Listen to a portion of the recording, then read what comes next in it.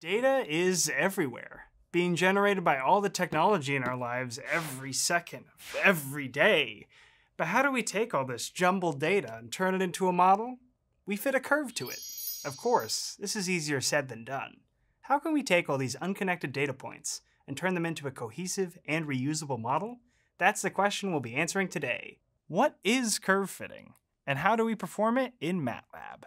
As you may well know, data in its raw form is largely unhelpful for an engineer who's just trying their best to make computations or conclusions based on it. For data to become truly usable and put an overwhelmed engineer at ease, it must be processed. Curve fitting does this processing by applying a trend to raw data through literally fitting a curve to it, by fitting a mathematical expression that best represents the data.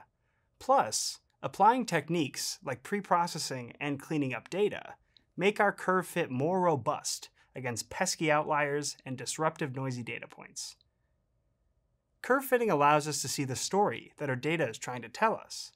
By cutting through the noise and individual data points, and instead getting to the overall trends of the data and understanding the effects of different factors and parameters, we can glean real conclusions. This is essential when making sense of large data sets. Now, I'm sure we've all seen data before. So, let's look at some data which might just blow us away. It's data from wind turbines. Wind turbines rotate when the wind blows. This rotating motion then turns a generator, which creates power in the form of electricity. Based on this chain of events, we can plot out the sigmoidal relationship between wind speed and the power output of the turbine, representing wind turbine operation.